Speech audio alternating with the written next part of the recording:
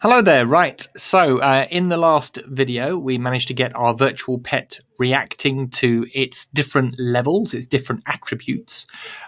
So we have, in my case, we have thirst, hunger, and tiredness. And at the moment, he's perfectly happy. But when these levels reach different values, then this code here is going to be either telling it to fall asleep, or look very thirsty, or look slightly thirsty, or look hungry. So hopefully you've managed to get yours doing something similar to that. Today we're going to look at these items on the right. We're going to make it so that we can feed these items or give these items to our pet, and that will affect the levels. So my apple, if I give that to my pet, it's going to reduce the hunger. My glass of water is going to reduce the thirst. The packet of crisps is going to reduce the hunger, but it's also going to increase the thirst because they're salty crisps. And the cup of coffee is going to reduce the tiredness and also reduce the thirst as well. As we can see at the moment, he's currently thirsty and he's just fallen asleep. There we go. Okay, so let's just stop that running for the moment. So I want to be able to drag and drop these items. And I'm literally going to grab them and drag them and drop them onto the pet to feed the pet. Now, that works fine in this little editing window here. But when the game is running in full screen, and most of the time when people are running our programs, they'll be doing it in this view, in full screen view. You can't drag and drop items in here. All of these items are not draggable. So one of the things we'll need to do is to set these sprites for these items here so they are draggable when you're in this view, in this full screen view. So let's do that first of all. We'll say, I'm doing it on the apple here. So I'm on the apple sprite.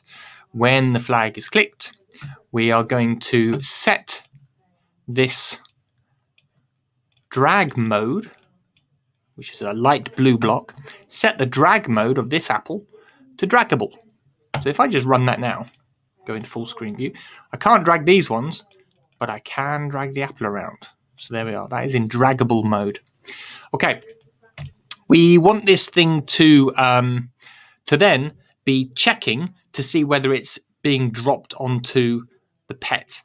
When we do that, we want it to disappear. And then after a certain amount of time, we want it to come back again. So once we fed it one apple, then after a certain amount of time, which can be random, we could make it appear again. So this same sprite will appear and disappear and appear and disappear. Let's make it so that it starts off hidden. So when we first click on our start button, it's hidden. Then we're going to go into a loop. So this is going to happen forever. Let's just stick a forever loop in here. We will tell it to wait for a random amount of time, and then we'll get it to appear on the screen. So we'll get a wait block. And we'll choose a random number. So we'll get a green operators block. And we'll say a random amount of time. You can change this to whatever you like. But I'm going to say between 5 and 20 seconds. In fact, let's just make it 10 seconds for now. Because for demonstration purposes, we don't want to be waiting around for ages. So we'll wait between 5 and 10 seconds. At that point, we want it to show. Because at the moment it's hidden, isn't it? So we'll tell it to show. So now it appears. And I want it to go back to here. So even if I've dragged it somewhere else, when it appears, I want it to appear up there in that corner. So if I go to the motion blocks, and I go get one of these go-tos, those numbers on there are wherever it currently is, up at the top there. So I'll pop that in there. So that's where it's going to appear on the screen. Okay. At that point, we're going to wait until it's been fed to the animal. So there is a block called wait until. So we'll pop that in there. And we'll say wait until we are touching. And my pet is called Drago. I've called my sprite Drago here. So I'll say wait until touching Drago. And at that point, it will be eaten.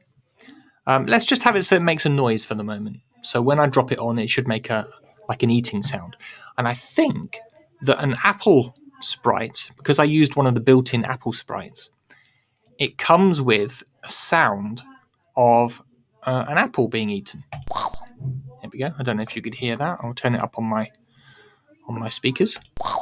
There we go. Anyway, there's an eating sound there. So that means I can just go to sound and I can say play, start sound. There we go, start sound, chomp.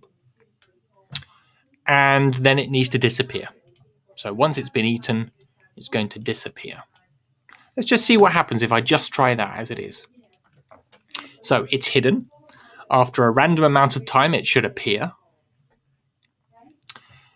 There it is. And if I drag and drop, then it makes the noise. I heard that noise and it's disappeared.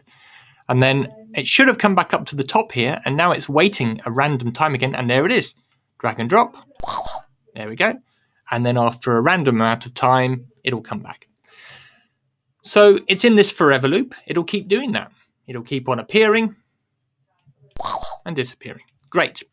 So when it's been eaten, so when it's made that chomping sound, we want to change our hunger variable. Change hunger by, let's say, -5. Not 85, 5. So it will reduce the hunger by 5. Okay. Let's just test that. So my hunger is currently 3, 4, 5, 6. Okay, if I drop it on there, my hunger's gone down to 2. So there we are. That's reduced it by 5. So there we are. That's the apple done. Brilliant. Does everything it should do. Keeps coming back.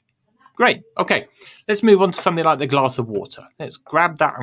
In order to make this quick, I'm just going to grab this code and drop it onto my glass of water. So I don't have to write it all again. Okay, my glass of water now has exactly the same code on it. Okay, but I don't want it exactly the same. To start with, this place where it needs to go to, I don't want it to go to the same place where the apple was. I want it to go here. So I'm just going to look at these numbers at this point on the screen. I'm just going to copy them. So that is 153 and the Y is 46. Okay, wait until touching Drago. That's fine. Start sound. Oh, so we don't need a chomp sound. We want a drinking sound.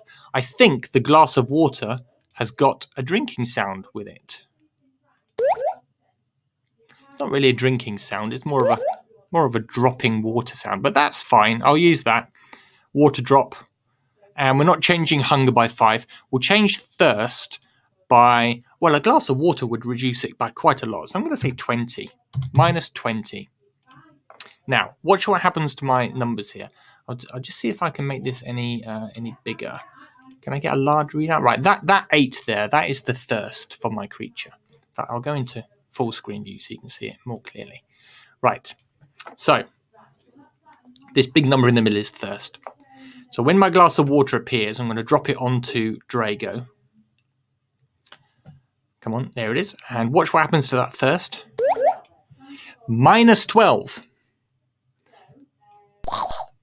-12. So that's no good, right? We don't want it to be a minus number. Because the problem was that it's taking it off by 20. It's taking 20 off the thirst.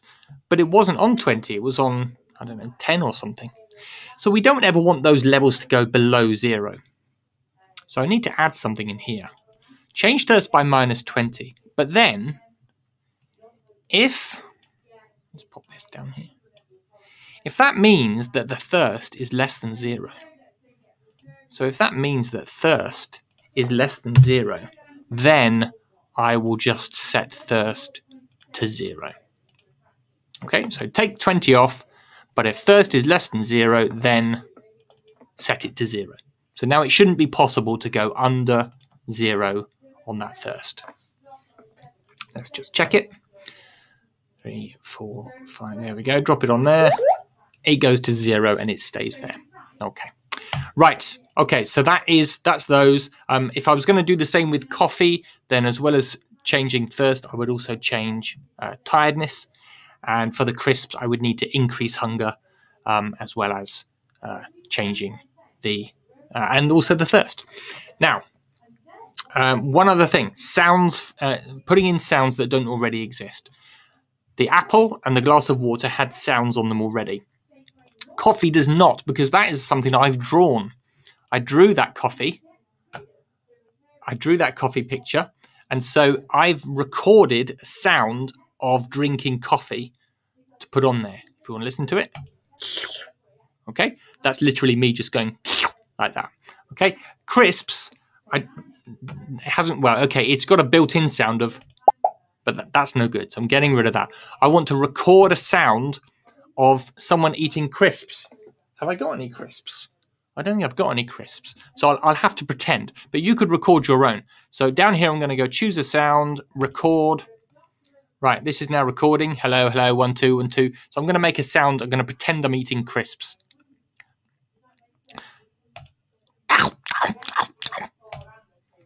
Right, what does that sound like? Listen. Right, okay, that's not bad. I'll just get rid of the bit where you can hear me clicking on the mouse. There we go. Fine. Save. That's done. So that can be the recording for the crisp sound. Feel free to record your own noises. You could also record noises for your different states. So at the moment, when Drago is sleeping, I've got this code that shows these sprites. What about if it also made a noise? So what about if when it was showing these sleepy costumes, it also made maybe a snoring sound? You could put different sounds on your different states. So it made noises, maybe a grumbling sound when it was hungry or a panting sound when it was thirsty. Have a think about that. Anyway, lots to be going on with. Good luck with that.